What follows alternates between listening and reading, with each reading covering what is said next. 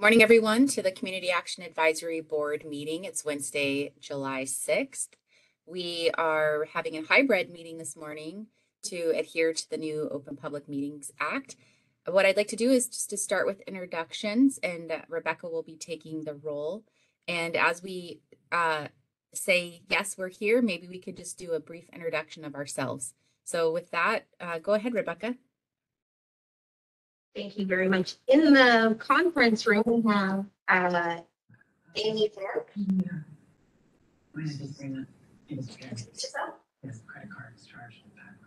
Good morning, Amy. Do you want to do a quick introduction of yourself? Please speak just a little bit louder. Vice Chair.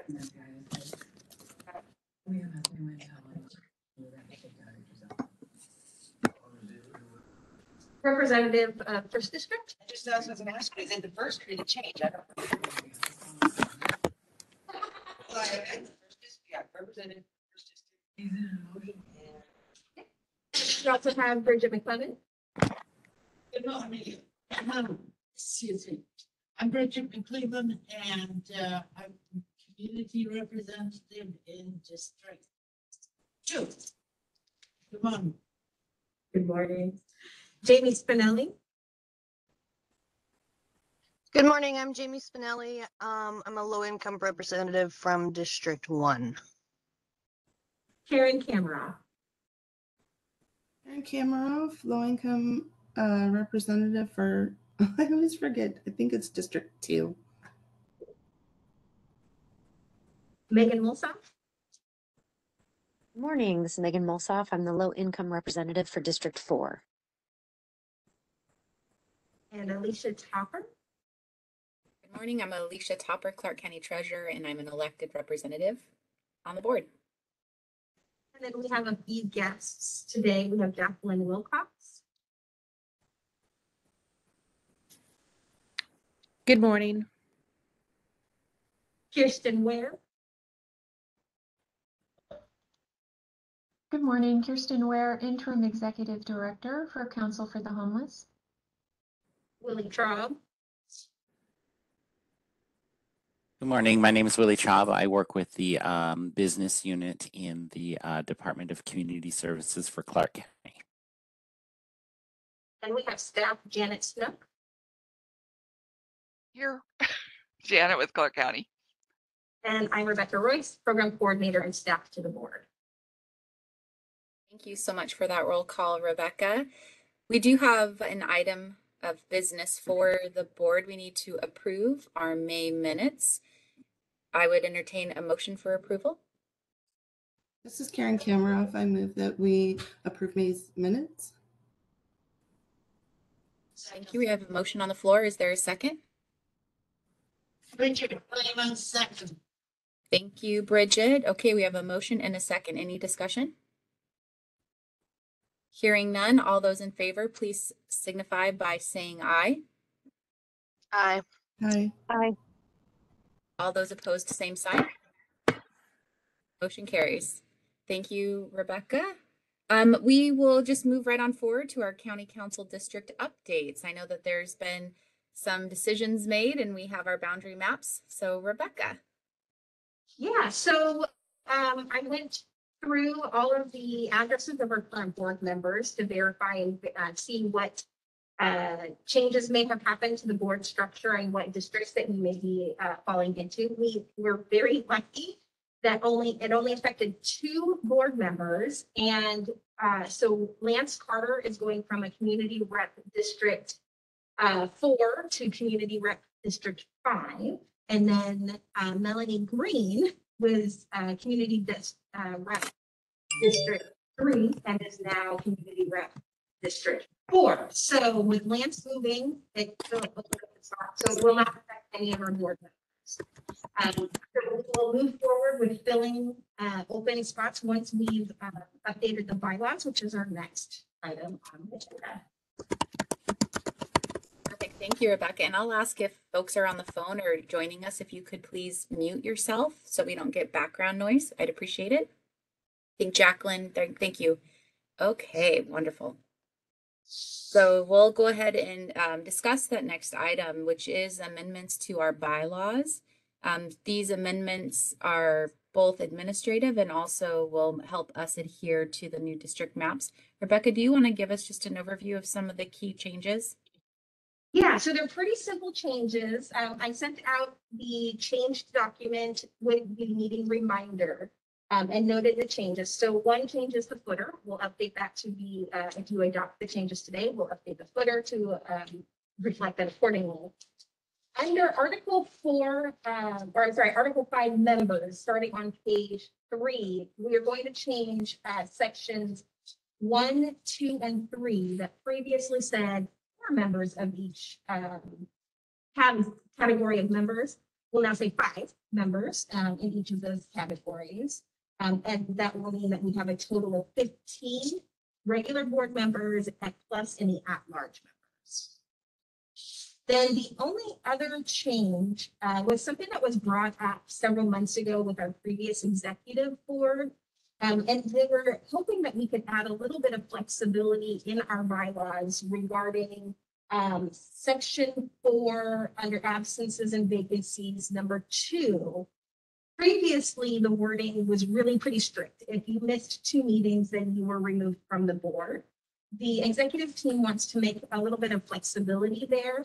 And so what I changed is to say, in the event a member is absent for 2 regular meetings without prior notification to county staff, and then amended to say, the board shall contact the member, I'm sorry, the board chair shall contact the member to discuss participation in the advisory board. If no resolution is made, their position shall be declared vacant. So those are all of the changes that are being proposed for the board to consider. You, board members, I'd like to ask for a motion and then a consideration for a second and then open the floor for discussion. Is there any interest in a motion to This is approve Jamie. these? Hi, Jamie. I move to approve. Thank you so much for that motion, Jamie. Got a second from Bridget? From Amy. Thank you, Amy. Okay, we have a motion and a second. Any discussion on the amendments to the bylaws as outlined?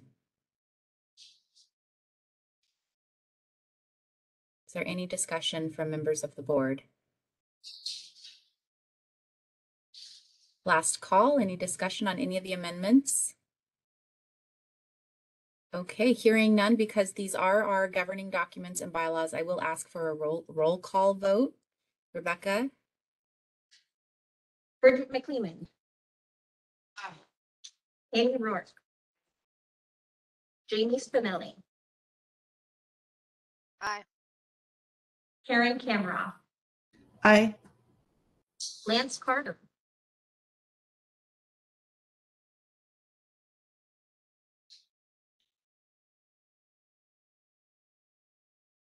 Lance may be having technical issue. We'll move on to Megan Mulsa. Aye. Lance Carter, are you able to vote on the bylaw changes?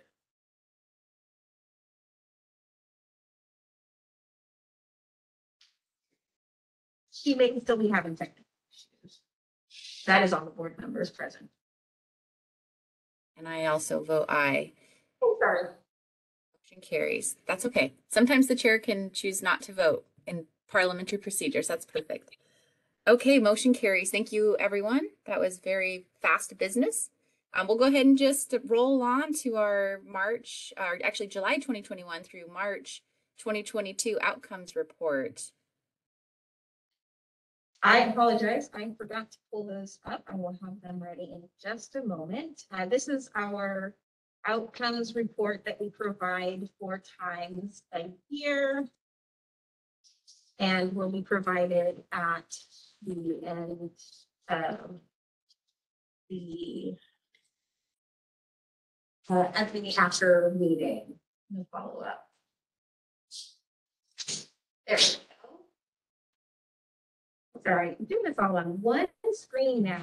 Much different than doing it on 2 screens. So, This is our quarterly report. And just an update to those on the virtual platform, board member Rob Perkins is now in attendance. Hello, I got lost in the parking lot. That's easy to do in our building. Okay. So we are looking at the quarterly report with our outcomes report. This is for quarter 3, year to date, July 1, 2021 through March 31, 2022. I did update the listed programs here. Maybe not here. I did. Sorry. There we go. And I'll show you where I've updated to include some new contracts that we've been working on. Our participant satisfaction, we've now sent out through our providers 30,383 surveys to individuals and households that were served in the timeframe of the report. We received 857 responses, which is a 25.3% response rate. And then of those responses, almost 87% indicated that they had a positive overall experience. A few of the notes that were included from the providers indicated that some participants requested more virtual options for attendance to case management or different workshops that they were providing. Some participants expressed appreciation for the staff kindness, hospitality, and patience. And then some participants were dissatisfied that they couldn't get assistance that exceeded what the program offered. The community action programs haven't changed, so those are all the same programs that we've been funding since the beginning of this request for applications process. However, we have added a couple of programs under the homeless crisis response system. We received some additional funding from the State Department of Commerce. This is not COVID funding, so we wanted to make sure that we reflected that information in our reports to you. And this includes some funding for Janus Youth and their motel voucher program, along with additional funds to Council for the Homeless emergency motel vouchers that was submitted to their same program. And then YWCA also received motel voucher program funding. There were other funds that we received that went into existing rapid rehousing programs or our standalone programs, but are in addition to support the existing rapid rehousing programs. So the names are not included in this list, but there are additional funds to those programs.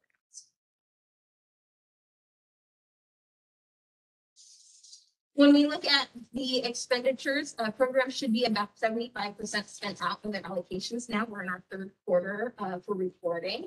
When looking at the community action programs, the programs are pretty much on track for spending. The Clark College Financial Wellness Program has other pandemic-related funds that they're using for their emergency grants. They started coming back to using the grant funds through our contract with them as they closed out their COVID-related funds. So they are starting to catch up on their spending. So that's kind of where that program is. And then, as has been reported for a while, the Share Hunger Response Program spends these grant funds quickly before they go into the private funding that supports a significant amount of the program. When we go down and look at the spending for the homeless crisis response system programs, we see things that are kind of a few programs that are behind in spending. One of those is Bertha's Place. They also have COVID-related funds in their grant. And so they are focused on spending those COVID funds before they spend the dollars that we have from the state because of the tight timelines. Outreach, those programs are fairly new to the program. We did report on them the last quarter, and they're just starting to get up and really functioning. Share recently started their outreach program, and we'll see a significant increase in outreach efforts in the next portion of this report. And then we also have noted that Janus is a newly funded motel voucher program. And so they'll be up and spending fairly quickly. And then Share received other funding to help their support their rapid housing program participants. So the percent of their spending went down because they have other funding that they're including in, or were including in the report. When we look at the performance of the community action programs, the total people served, as we've reported in the past, it's really common to see under the health and social and behavioral health category, so really high numbers because of the Clark County Food Bank program, their Fresh Alliance program, serving significantly higher numbers than they have seen throughout the pandemic. Those numbers have been very high. And then under support services, 211 Info has received a significant increase in calls for resources, and that's why those numbers are really high. And you can see that when you look at percent of meeting their contract goal. We did not change the terms of their contract during the pandemic, mainly because we just really don't know what's going to happen and when it's going to change. So we just decided that we wouldn't worry about modifying the contracts and understand the reasons for the changes to the programs. One other note I will make is that I had reported previously that PIC was struggling to get people into their program because they were scared of going into the workforce and needing childcare and a lot of different things there. But they have been able to recently engage quite a few more participants in their program and offered several new workshops. So they are getting their program back and running. And then when we look at some of the fun information that we collect out of the reports, we are now up to 7 space shuttles for the amount of food collected by the Fresh Alliance program. That's over 1.1 million pounds of food. The Clark County Volunteer Lawyers Program has helped 780 households avoid eviction. That's almost 4 times the number from all of last year. The Share Hunger Response Program provided over 67,000 meals at Share House. And if you happen to see the Columbian ad, you'll see that they are now back open for in-person meals. And people seem to be really excited about that. They're still doing to-go meals for weekends, and I can't remember if it was lunches and dinners or one of them is still a to-go meal during the day also. And then the last one on there is my screen is being funny, sorry. The Housing Solutions Center assessed almost 10,000 households so far this year for housing program placement, and they were able to divert 337 households from the homeless crisis response system, which is amazing.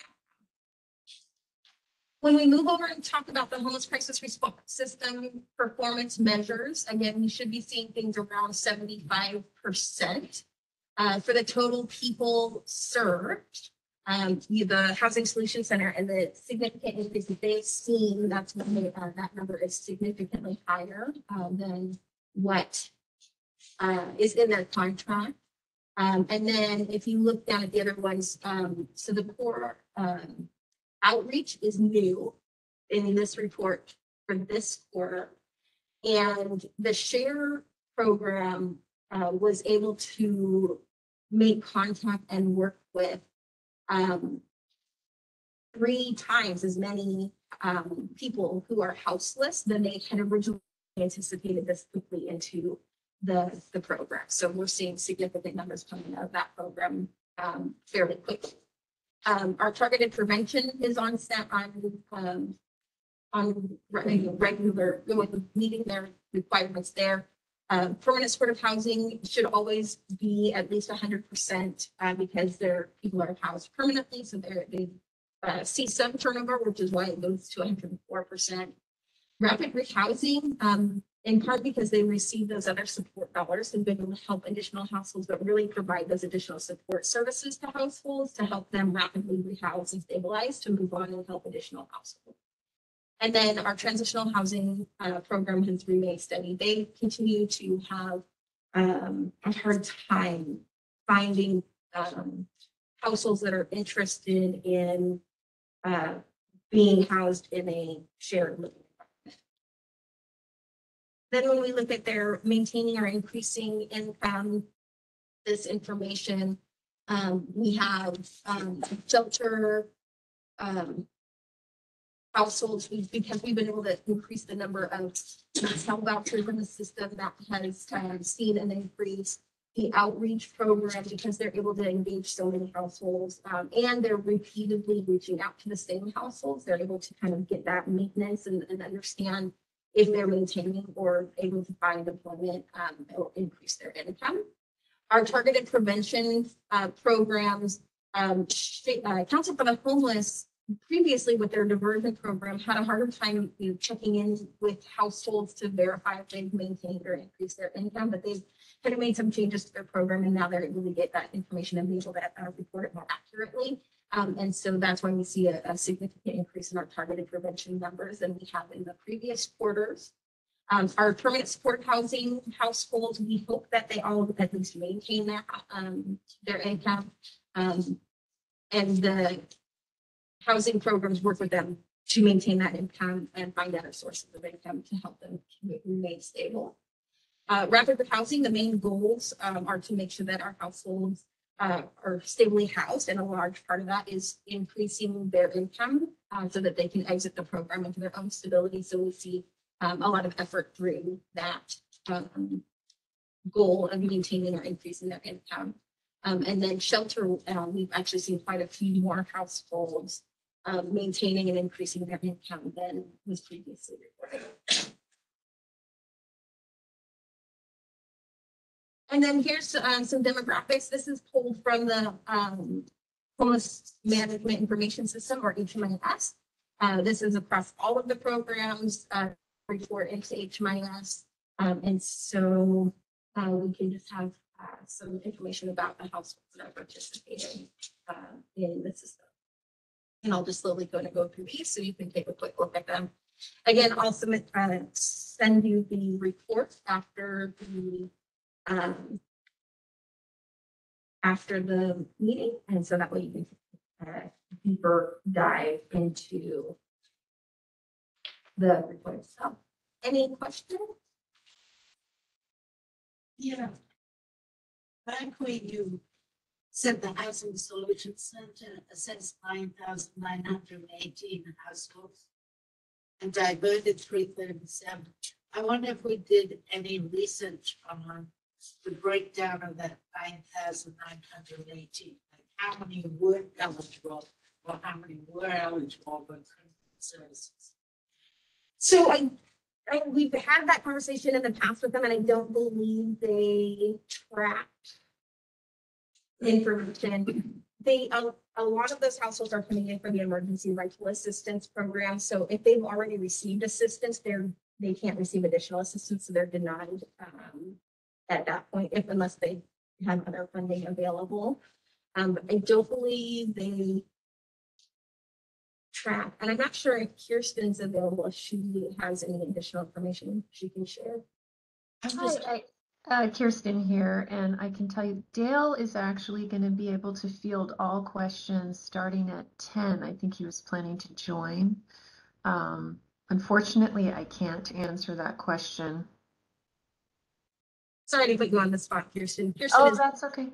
Executive Director of Council for the Homeless. Thank you. I'll ask later. Yes, and he'll be here just right after 10. He had the previous engagement until 10. I'm always interested in the unmet demand. Why it is not sort of whether it's extreme enough, whether they're too extreme, or whether they don't comply with whatever rules, because it measures how we're not meeting needs. Correct. And I know they do collect a lot of data. I just don't know exactly what data points they are. And they do provide a lot of different dashboards on their website, and then annual reports like the equity report.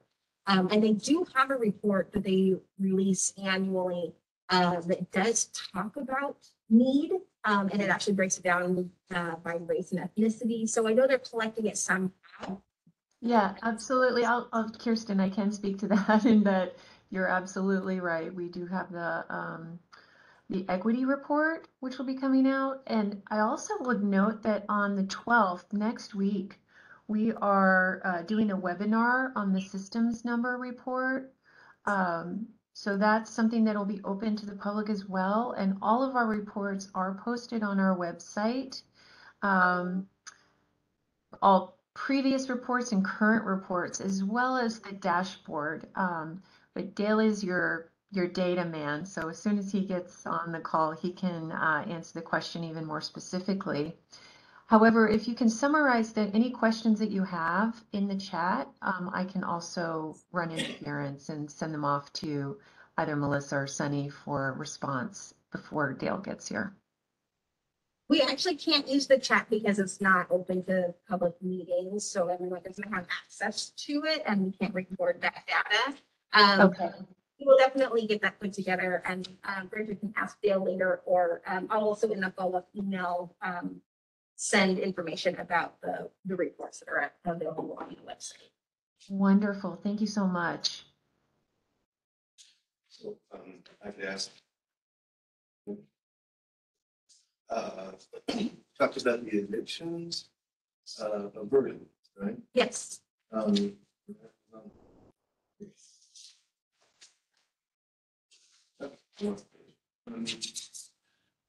question is, we have our own number in this report. Do we know the overall eviction rate to we agree with something? We don't. There's a lot of reasons for that. One, I think Clark County Volunteer Lawyers Program does have some information because they work closely with district court regarding evictions and trying to make sure that people have the information that they need. But there's a lot of informal evictions that happen.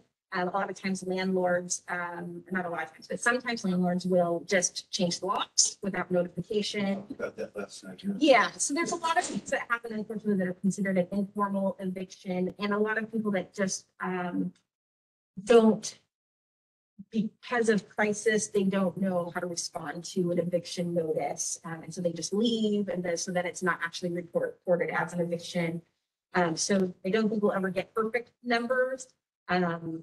And so I don't know exactly what's happening. What I do know is that we're seeing a significant increase in eviction proceedings because of the end of the eviction moratorium. And there's so many households that are behind on rent that we have definitely seen an increase in the eviction filings. There is a new law in Washington State that requires that households be notified of mediation services available if they're going through, so the landlord can provide them the mediation services, and a new program that provides representation, so right to counsel, and that is getting established here in Clark County, and it's going through the Clark County Volunteer Lawyers Program.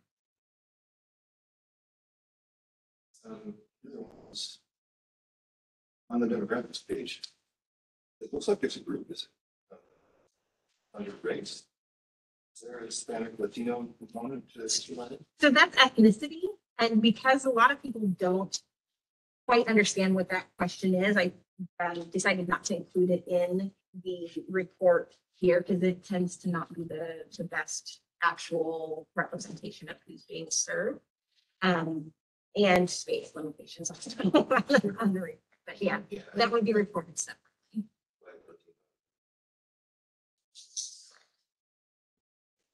And Bridget for those questions. Any other questions from members of the board?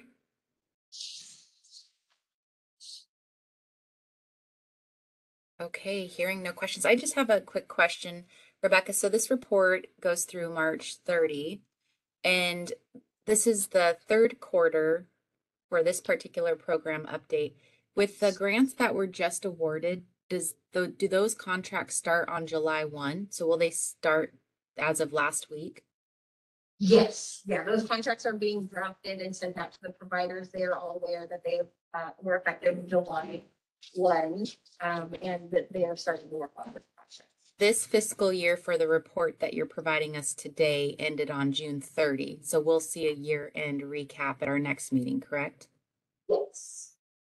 The next meeting, yes, September meeting, you'll see the year-end report. And then in May, we'll do a recap of all the finance information. And then starting next year, you'll, at the January meeting, you'll get your first report for the outcomes for all the new programs. Perfect. It's just I wanted to make sure all the board members were aware we have somewhat of a quarter lag in data, but yeah, but it looks like a lot of the outcomes are already ahead of what the contract requirements were, so that it's really nice to see this report. Thank you. Okay, we have a CSBG program monitoring update. And is this the one that Department of Commerce just completed, Rebecca?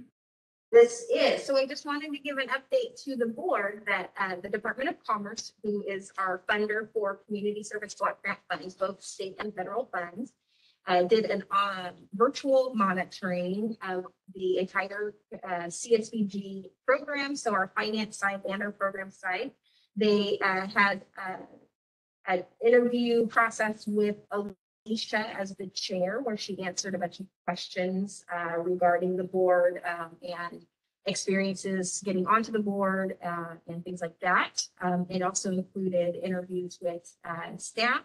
We went through a overview of all the things that we do through like an RFA process, through invoice review, and then we also had brought in Elizabeth Fitzgerald with Clark County Volunteer Lawyers Program, and they did a mini monitoring of that program as one of our CSBG funded programs. So she participated in that. It was an all-day monitoring, and they've taken to a lot of factors, including the org standards that we do every year, and that is that 50-point administrative process review that we've been able to maintain 100% on that monitoring that's done every year. We received our monitoring report last week from Commerce, and they had no findings, no concerns. 2 recommendations, which we'd already been working on. One is concerning my results-oriented management and accountability national certification. It had lapsed because I wasn't able to provide as many trainings as required in the program due to the pandemic. But I'm working to get that recertified, and actually that's in process, and that will happen in September. And then the other was because we are short one elected board member. So we're out of balance of the 1/3 elected, 1/3 low-income rep, and then the remaining balance being community members. They know the reason for that is the waiting on the new district map. And now that we have the bylaws updated, I will start working on doing the outreach and engagement for all of those open positions, along with positions for board members whose terms are pending. And so we'll get that all taken care of. And so we'll be back into full compliance. But because they're aware of the process and that we are constantly working to get these things taken care of, there's no real concerns about it, just a recommendation that we continue to work on it. The monitoring report has been sent to Alicia for review, along with management in our office, and there's been no feedback regarding that. Thank you, Rebecca. And I'll just share one sentence from the final summary from Department of Commerce. And I thought this spoke well to your work, Rebecca, and the work of the folks in the finance division. It says the agency was well organized and had extremely detailed documentation to show evidence or support of the items requested for the monitoring visit. The agency also prepared the documents well in advance of our virtual monitoring visit. Just so the board knows, all of the recommendations and summaries were really very strong and very complimentary to the program and to this to the team. And I think we should be really proud of the program here at Clark County. You can get a copy of this if you'd like, as Rebecca mentioned, but I think all of you will be very proud to be on this board. And a very good job, Rebecca. This is really a compliment to you. Thank you very much. Any questions for Rebecca about the monitoring? This is a new question. CSBG stands for Community Services Block Grant. Question. Okay, Yes, so oh, go ahead. No, I was just saying Rob was clarifying what CSBG stands for in case you didn't hear. always good to have the acronyms defined. There's so many of them. All right, okay, let's go ahead and move on. We've got a report from the City of Vancouver on the Affordable Housing Fund. And also, if you have time, Jamie, to provide a little homeless services update. Sure. So Sam usually does the affordable housing thing. She couldn't make it today, but she did say that the committee to kind of determine if we should recommend a renewal of the affordable housing fund levy to city council has met a few times, and which I know Alicia is also a part of, and that they are planning to have a workshop to present the affordable housing fund renewal committee's recommendation to council in August. If council approves that, the levy can be put back on the ballot for voters to decide if they want to renew. So that's kind of where we're at with the Affordable Housing Fund. And then in regards to just homeless services, the Heart team has hired a new outreach worker, which we're very excited about. He started last week, and he is someone with lived experience here locally. Both of the Safe State community sites are still running very, very well. Very, whole lot of success coming out of both of those. It's really kind of impressive to see. I don't know if impressive is the right word, but it's amazing to watch how just a little bit of stability can help kind of launch somebody into moving forward. We're still actively looking for another safe park location, but our current safe park's doing very well.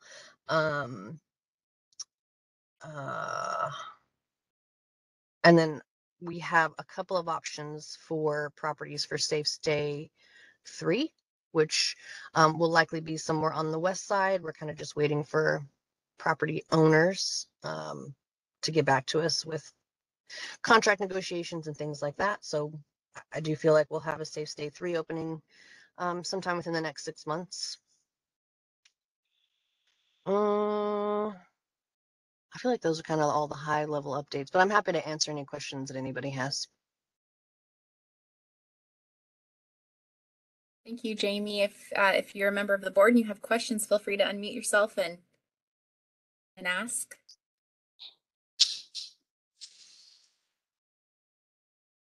Okay, and I will share that the affordable housing levy, which Jamie just mentioned, does expire at the end of next year. So that was the full 7 years that was approved by voters. And as Jamie mentioned, in order for those funds to continue, there will need to be action by council to allow a ballot measure to go out for consideration. And really the committee is just focusing on, should there be a levy renewal, what would the rate be in terms of how much funds would be generated? And it's been a good process so far. So compliments to the city team for putting together that work group. I know we're ahead of schedule, which we traditionally are because we are very efficient here in our board meetings. So I'm not sure if our guest from the Council for the Homeless has joined us yet. It sounded like Dale maybe had some time constraints and he couldn't be here till 10. I don't see that he's attended. Okay, maybe what we can do is we'll move forward in the agenda and we'll round back. We are about 20 minutes ahead of schedule at this time, so we may need to take a short recess if he isn't with us by the time we finish the other business. We do have CSBG Modernization Act advocacy opportunities. Rebecca has been forwarding federal legislation opportunities for this board to sign and support, to letters that go to our state representatives in Congress. And I did sign on behalf of the CAAB for a single letter that had to do with renewing funding for CSBG. Is there anything else that you want to specifically speak to, Rebecca, on those opportunities? I can just give an overview of the whole process, because this board has never had the opportunity to participate in this process before, because the CSBG reauthorization process for many years was under the previous authorization. And they've been strategizing, and they, meaning the National Community Action Foundation, who is the national lobbyist for all community action agencies. And David Bradley is the CEO of that organization. So what is happening is there is a line item in the federal budget for community services block grants funding. And when a fund is not authorized, it can be removed from the budget completely, which would mean that community action agencies across the country would lose the primary funding for their organizations. If it is reauthorized, it is reauthorized for a specific amount of time. In this instance, they're requesting 10 years.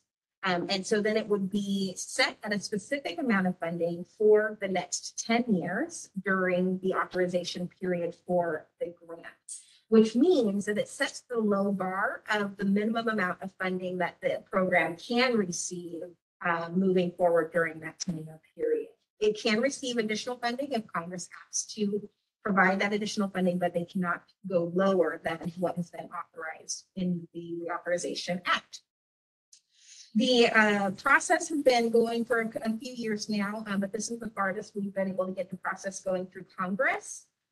It was recently passed by the House with bipartisan support, and now is moving on to the Senate. The Senate, they're anticipating more pushback on the program, and so they're really leading as much advocacy effort on behalf on the part of the community action agencies across the nation to help our senators understand the importance and the impact of community action programs and the community services block grant. So as I get notifications about the process and requests for advocacy, I will make sure that I forward those on to the board so that you can participate as you see fit, and hope that we can get the Senate to approve the reauthorization. The fear at this time is if we don't get it brought to the Senate Health Committee, then and approved out of committee, then it will not be brought to the full Senate, and it will take us into the next congressional session where we have to start all over again with getting it approved through the House. And there's definite concerns about what the next Congress is going to look like. So any advocacy efforts that we can make during this session is greatly appreciated to really move forward and get the CSBG program reauthorized and a set amount of funds. The other big change that is being lobbied for with this reauthorization is a change to 200% of the federal poverty level. When we received the COVID funding, they gave a time-limited increase for serving people up to 200% federal poverty level. Historically, CSBG funds have only been able to serve people up to 125% of the federal poverty level. The reauthorization would hopefully, if approved as is, increase it to 200% federal poverty level, where we could expand who is getting assisted through the programs that we're funding. So those are the kind of the big updates on reauthorization and why you're seeing more emails from the National Community Action Foundation specifically for advocacy efforts to pass the bill. Thank you, Rebecca. And we do have, this board does have a legislative advocacy committee. We focused this last year primarily on legislation at the state level, and we didn't do much work at the federal level, but this was an opportunity for us to start taking action as a community action board. But we do have some work to do as a committee to kind of put together our framework and making decisions on when the chair, myself, should take action independently on behalf of the board versus when we will have discussion and find consensus on the opportunities that we decide to take and sign in support of or in opposition of potential legislation. Because this is so tied and grounded to our work and to our funding sources, I went ahead and signed on. And I know I sent an email out to Karen and Rob and Amy and David to let them know that I took that action, who are members of that committee. Are there any questions about legislation, either locally, state, or federally? Okay. Yes. Yeah. What was that, Rob? So thank you for signing and sending the notification. And yeah, it matches our sense of things. So.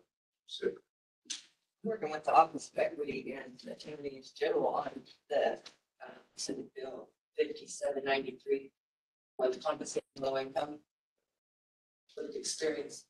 This is Yeah. Go ahead, Karen. Sorry, it's hard to hear people in the conference room for those of us online. So I wasn't able to hear everything, but just really briefly, I did want to say that I was in support of that. I think I just was really short on time the last couple weeks to even reply, so I apologize for that. But I did get a chance to go over the stuff that was sent out by Rebecca. So I really appreciate you moving forward and signing off on that letter. I think that going forward, I do have some concerns about that reauthorization for 10 years seems like a really long period of time for a specific amount, if I'm understanding that correctly. It just seems, or it doesn't seem, I think it's pretty real that the cost of housing across the nation right now is just skyrocketing. So I know it's not just here in Clark County, and as much as I appreciate also having funding to assist people with housing when we're continually seeing the large purchases of homes and turning into rentals that are not, there's no slowing down on the cost of rentals at this point, and it doesn't seem like there's any movement for anything like rent control or anything like that in the state. It just seems like we're going to continue to see higher numbers of people being unhoused, with the cost of housing continuing to rise disproportionately to income earning, and also the increase with like property taxes and even people that are on the margins of being able to pay mortgages, I think is just going to get continually challenging. So although I support this, I'm also wondering at what point can we also address some type of support to slow down the continued rise in the cost of rentals, if that's something that's possible. And I don't know how that's related to this specific reauthorization, but I just kind of wanted to bring that up. So thank you.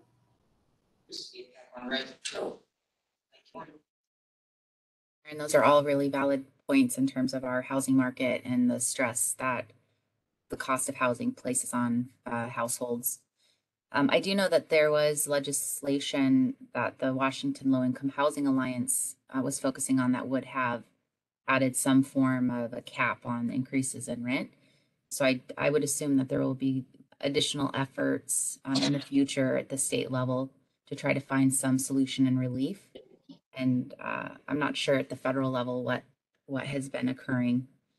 Rebecca, do you know, with this reauthorization bill and the funding that is being proposed, do they have an inflation indicator where we get additional funding per year based on inflation, or is it a set amount? Because I didn't get that deep into the actual budget side. Yeah, so no, there's no set aside for inflation, but do keep in mind that it sets the minimum amount that they have to fund, which is The proposed amount, and I apologize, I don't remember exactly what the level is at. I think it was $1 billion where we've been getting 860,000 or 860 million nationwide previously. So it is a significant increase that they're requesting, but it sets the minimum amount. So Congress can then increase the amounts from there. I don't know of any funds that through HUD or through the Health and Human Services Office that have a stipulation for an increase based on inflation. The other thing I will say is that when looking at the budget for programs that are not authorized, those are the first to see the reductions when Congress wants to limit the size of the budget, or they want to put more funding into the defense fund. So, there's the whole budget, and more goes to defense and the other half goes to non-discretionary programs, which is what all other human service funds, services and everything else kind of fall into. And so we see oftentimes a shrinking of our funds that are not authorized to balance that budget. So with the authorization, it will set a minimum balance for the next 10 years that they cannot A, eliminate the program altogether, or B, reduce the amount of funding that is received. It does not stop Congress from increasing the amount of funding as they see fit regarding, situations around that housing and other issues that are going on nationwide.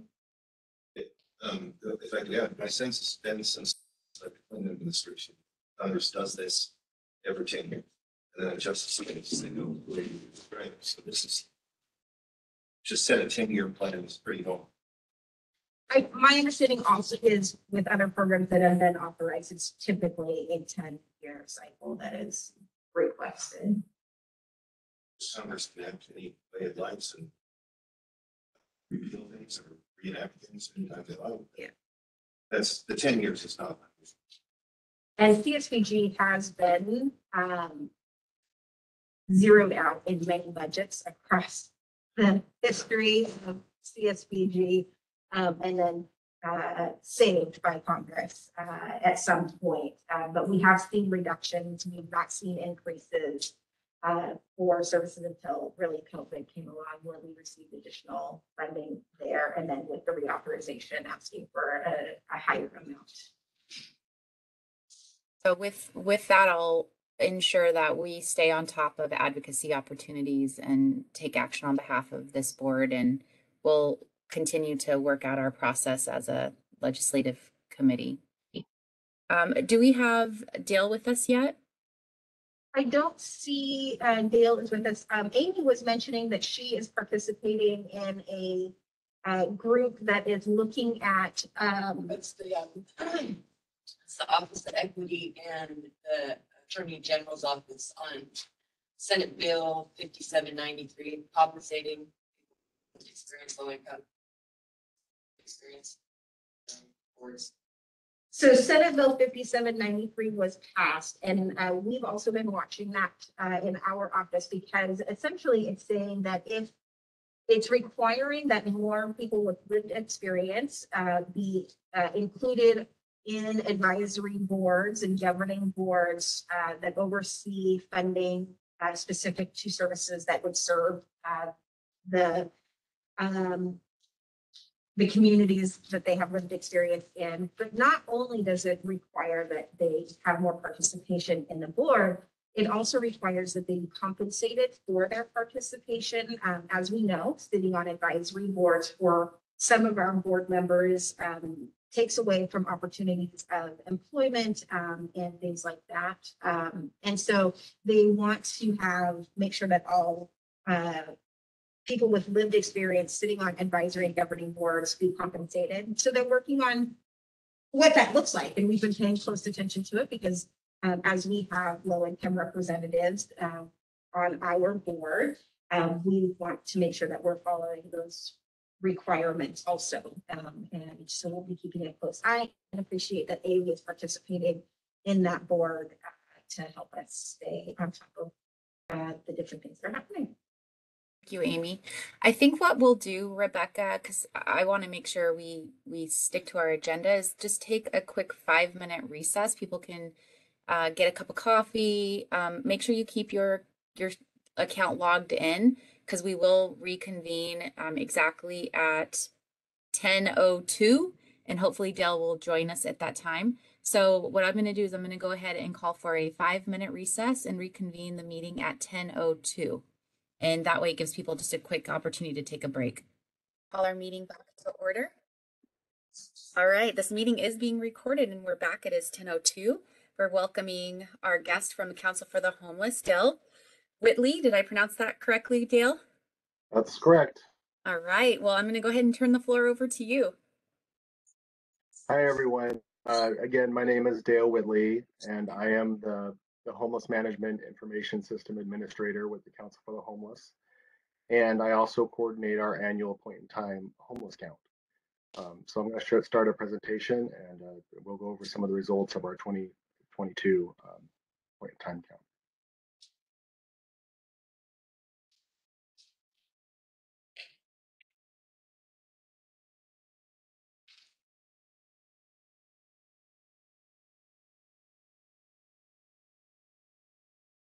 So first, we'll give it a little overview of what the point in time count is and what it isn't.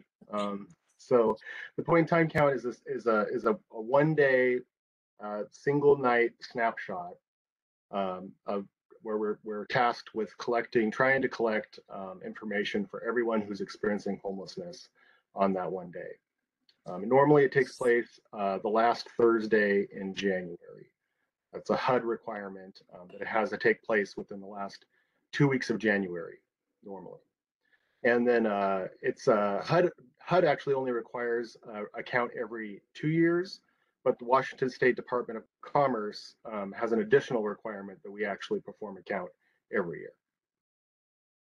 So it's useful in identifying trends to see, what populations are increasing or decreasing.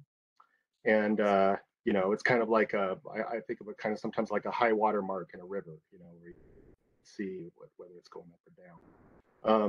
And every year we try to increase the tools that we use and whatever else we can develop to make it a more effective count every year. We've always done that. We look for new ways to just produce a better point in time count. And it helps to helps us to develop our planning for the years and funding determinations. Look, like I said, looking at those different populations to see if there's new needs that are being expressed in our community that need to be addressed. And it's important to bear in mind that with every point in time count, since it's just a 1-day snapshot, and it's just we make our best effort, but we know that that not everybody is probably able to be counted. But it's the best available data that we have for this day.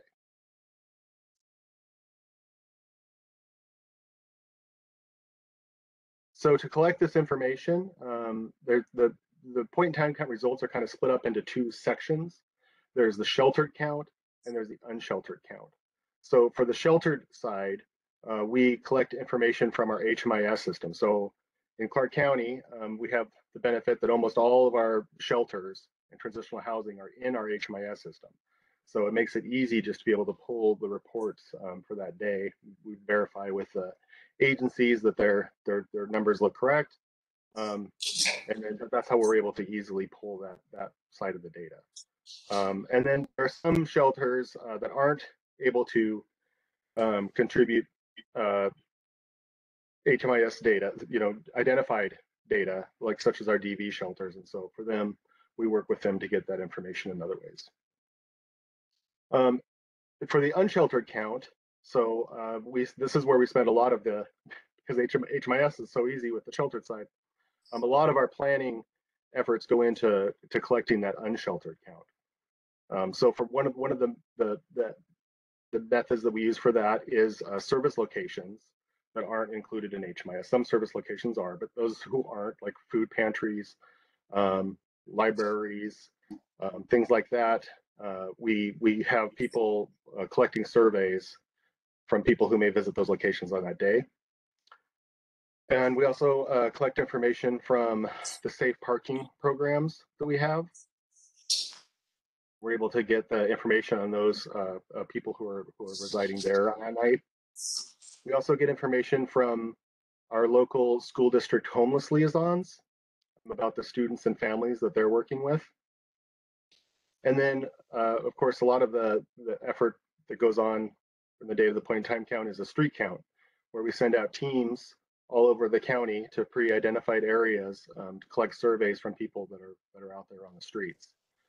So for that piece, we utilize our outreach workers, our year-round amazing outreach workers who already know the area, already know the people, have those connections, and so yeah, that's a huge benefit, being able to utilize those outreach teams to produce that count.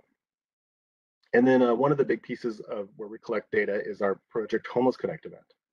So this is a big one-day service fair that we hold on the same day as the point in time count. I call it kind of like a magnet event.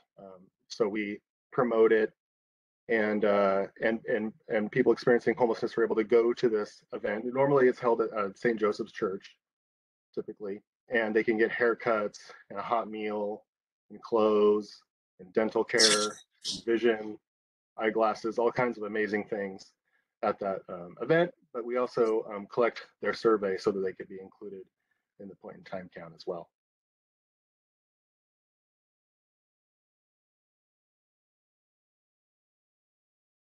So yeah, in 2021 and 2022, we've had to deal with some complications related to the COVID pandemic, and that has affected our last couple of years counts in different ways.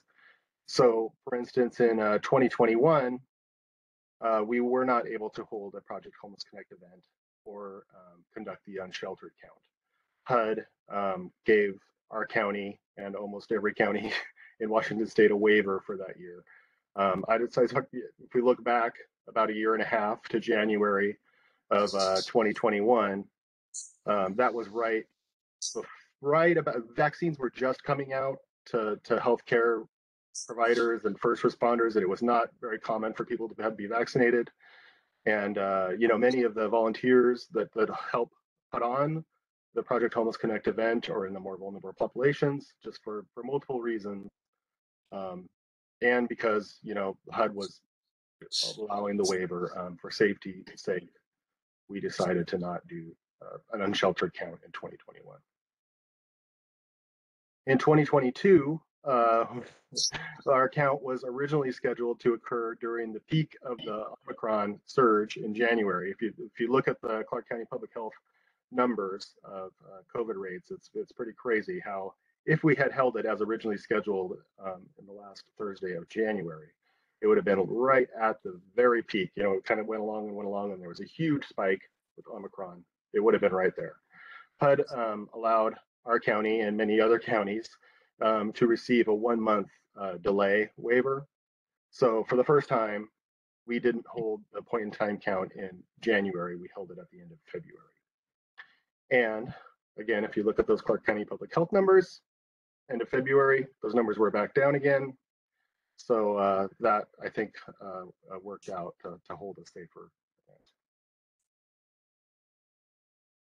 So yeah, the point I want to make is that this was the first year that the point in time count was held in February. So February 24th was the date.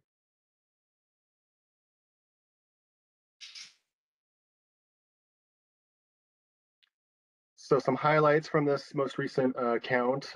We had expanded our professional outreach team participation. So we've benefited recently with having a expansion in our number of outreach teams that do year-round outreach in our community. And so, like I mentioned before, this is just a huge win to have all these people who already have connections. It's part of the challenge with doing a point in time count, going around and trying to survey people that don't trust you, is to have these people that already have a connection. They've already known them. They know where they are. They're easier to find and easier to collect a survey from. And so, yeah, I just can't say enough good things about all the people that are doing that work in our community. So yeah, again, this was the first year the count occurred in February instead of January. And this was the first year that the count occurred during a severe weather day. So these severe weather days get called when it's going to be freezing weather, and additional shelter beds, overflow beds, are opened up for people on those nights. And it's just so happened that in every previous point in time count that I've been involved in over the last decade, there's never been a severe weather night on the night of the point in time count, but on February 24th it was. And again, we used a mobile app to collect the surveys, which has really benefited. Everybody who's used the app has talked about how much better it is than going out with paper clipboards as we used to do and filling those out in wet weather and yeah, having to rely on people's handwriting and soggy forms. So yeah, and then another thing, yeah, I just wanted to mention was that we were able to this year safely hold the Project Homeless Connect event.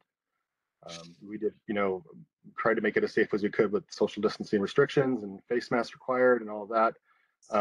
But for everybody that's been involved in that, it was a big relief to be able to hold that event again.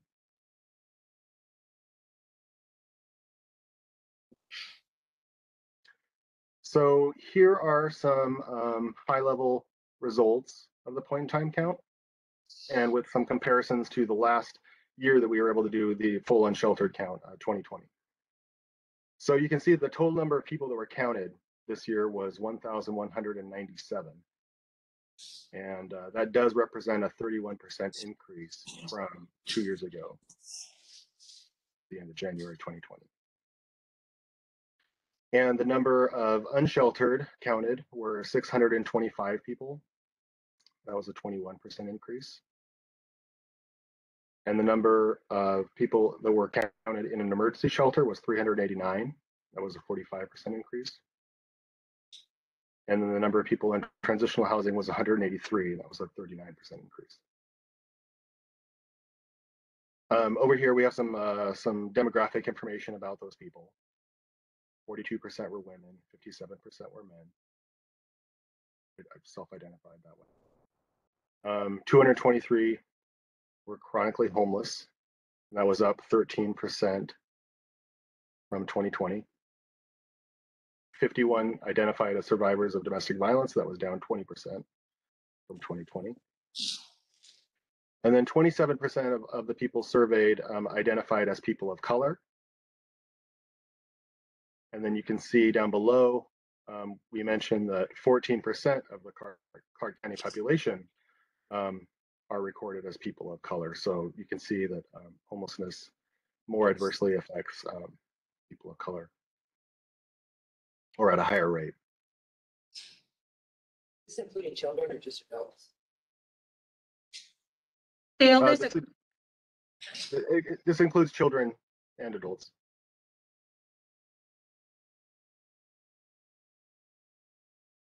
Just saying the Kenny Bento count by January for that, for school districts is that high just for students? That's what I was gonna say, was because on the school, I took the school report cards and I looked at those.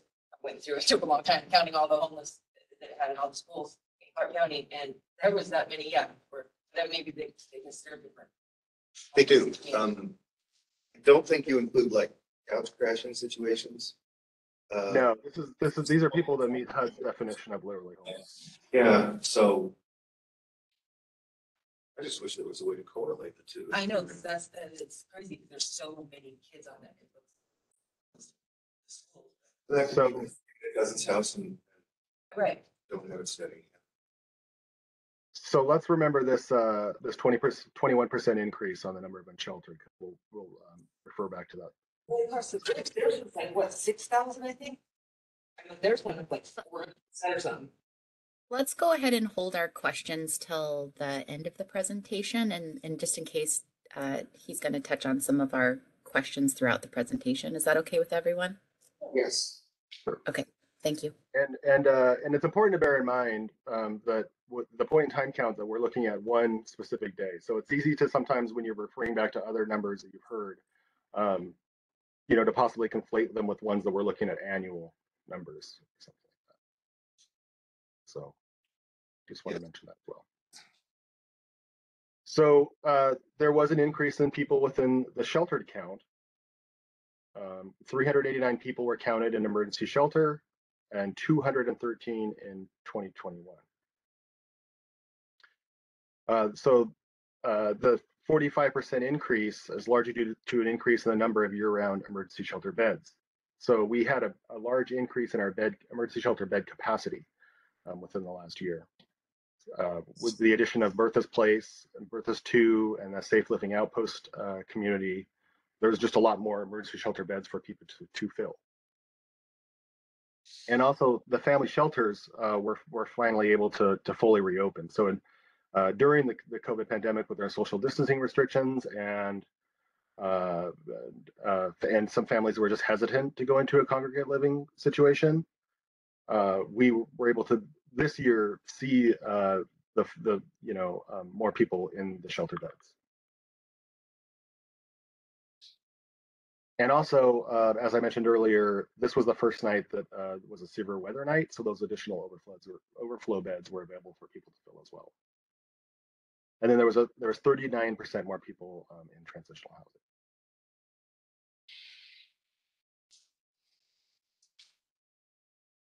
So we had more family shelter beds, and then on the unsheltered side of the count, there were less unsheltered family members. So even though there was a 21% increase in the number of unsheltered people, there were certain sections where there was a decrease, certain different demographic groups. And one of those were family members. So in comparison to the 2020 count, there were 42 more people staying in family emergency shelters in 2022. And there were 49 less people in families with children that were experiencing unsheltered homelessness in 2022. So I don't want to draw a straight line between those two because there could be, other factors in play. But we did see a decrease on the unsheltered side when there was an increase on the sheltered side.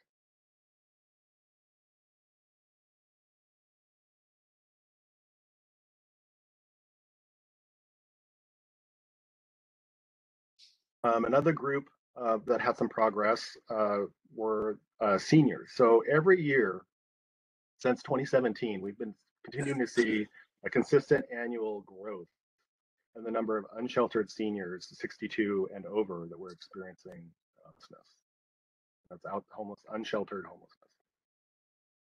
So there were only 3 counted back in 2017, and that's gradually increased. It got up to 37 by 2020.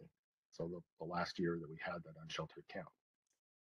So early in 2022, Bertha's Place was open, and they actually opened in late December, but it took a while to get the rooms filled, to get everybody in there. But by the time of the point in time count, they were open, and one of the populations prioritized for that location are seniors age 55 and up. So for this year in 2022, this was the first year that we didn't see any growth in that unsheltered population. The seniors age 62 plus remained at 37, the same as 2 years ago.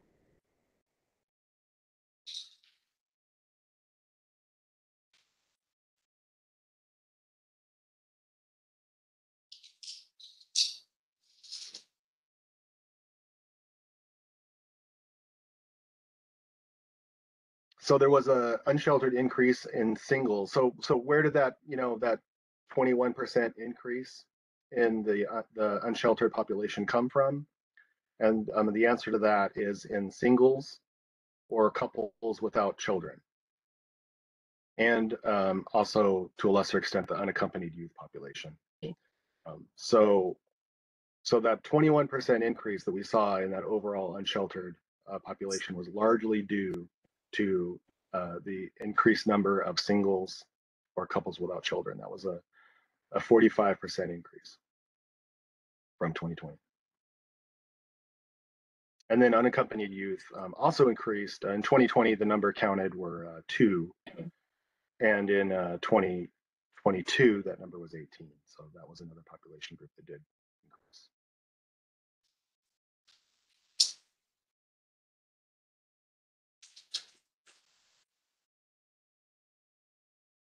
So nearly 2 out of 3 people experiencing homelessness do not sleep outside. From all the surveys collected and all the different sources, we saw that 36% of people indicated that they do sleep outside.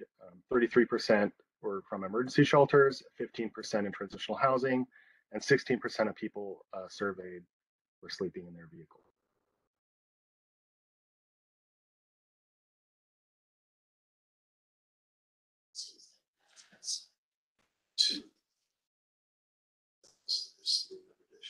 So we have about 3 minutes remaining, just as a time check.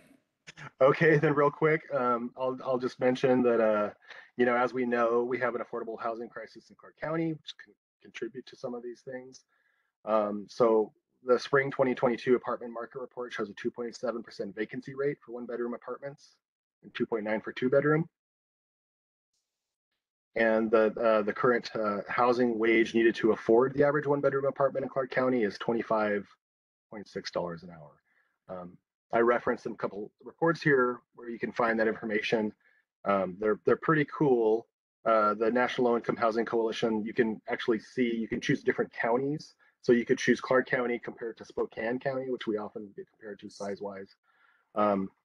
And you can see that, like in Spokane County, that average wage to get a 1-bedroom apartment is like $15 an hour. It's a big difference, especially when you look at what the minimum wage is. It's much closer in Spokane. So I can provide links to those, Rebecca, if you wanted to send those out too afterwards. So we don't have time to look at them. Any questions? 1-bedroom is $25.60 an hour, it's a 40-hour work week. Yes.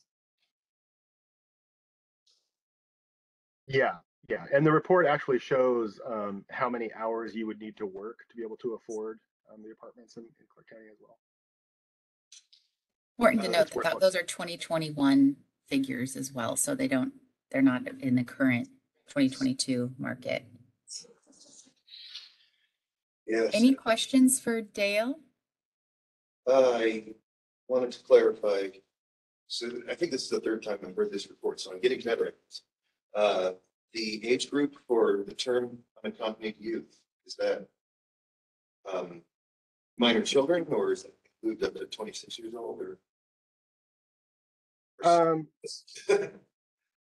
Yeah, it's less than 18, I believe, and there's no adults in the household, right? They're by themselves. It's the youth themselves. So we mostly get those numbers from the school districts. Okay. The report card says different. Well, the report card that you're seeing also includes those who are doubled up and couch surfing. So that, and it's an annual report, not just the day. How many on there? So how many though? This was showing 18 unsheltered, unaccompanied youth. 18 out of that.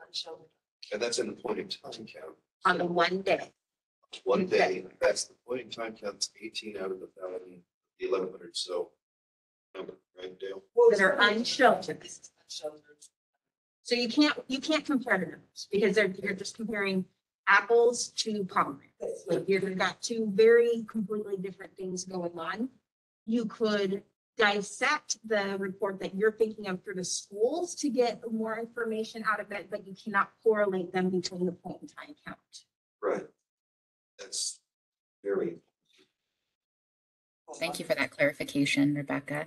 Any specific questions for Dale on his presentation? Speaking about the school liaisons, how detailed, what kind of information comes from them? Is it and that's related to the point in time? Yeah, so we get the number of households, the number of people in the households, the gender of the people in the households. Yeah. That'd be the data from school districts. Okay. So I'm interested in the systems capacity. We've obviously increased our ability to provide alternative forms of housing, but we're still seeing numbers going up. And it looks like the chronically homeless number has not gone down anyway. And I'm wondering if we do any research on the amount of unmet need that currently is in the system.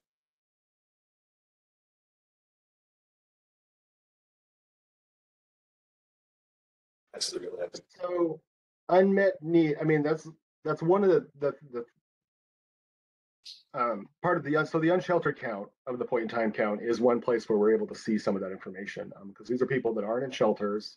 They may be, you know, working with outreach workers, but they're still currently experiencing homelessness. So that normally those kind of numbers would be considered partial unmet need. They're not in a program. They're not, you know, maybe they've been assessed. Maybe they're on a wait list to eventually get some housing assistance. But anyone in that unsheltered column is would be part of that current unmet need. Point. Okay, Dale, thank you so much. And I know you'll be sending around some resources and links for us so we can dive a little deeper into the data. But would you also be willing to share your contact information in case there are additional follow-up questions from members of the board? Absolutely. Oops. Great. Right there. Take a screenshot of that board if you're interested in reaching out to Dale. I know there's a lot of good information on your website as well. With that, I want to thank you so much for joining us this morning and presenting the point in time count. And I also want to let the general public know that this is an opportunity for open public comment. We do that every time we meet. So is there any members of the public who wishes to comment this morning? Are there any members of the general public who wish to comment? You can unmute yourself. Any members of the public here today to comment? Hearing none, we'll go ahead and close the open public comment portion of our agenda. We've already discussed the advocacy opportunities under other business. So there really is nothing left on our agenda today to accomplish, and it is 10:29. Go ahead and give you back this 20 seconds of your day and go ahead and adjourn. Thank you all for joining us, and for those who showed up in person, nice to see you virtually, and hopefully next time in September on the 7th when we meet again, I'll be there with you. We'll Meeting see. adjourned.